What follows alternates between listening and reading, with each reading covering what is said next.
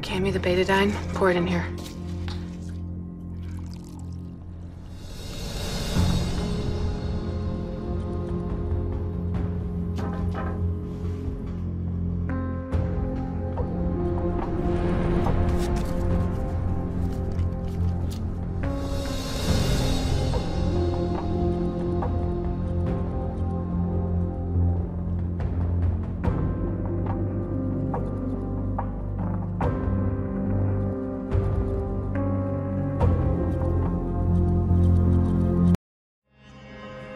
He doesn't look good, and he feels clammy.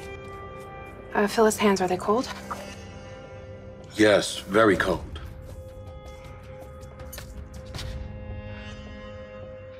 All right, Jason's going into hypovolemic shock. Well, can you do something? Should we take him to GH? No, there's not enough time. Okay, I'm done stitching Brick. Cut the thread, leaving about a 1/4 inch left. What are you looking for? Albumin or head of starch, any type of volume expander. Jason needs a transfusion. I need you to get as much O-negative blood as you can find as soon as possible. Come on. We're gonna get you the blood. Unless you have a stash next door, it won't be soon enough. Jason needs a transfusion right now. Then use me. Give him my blood. Keep clenching your fist to make sure the blood flows into Jason faster. Let me know if you get dizzy. I'm fine. Thank God our blood's compatible.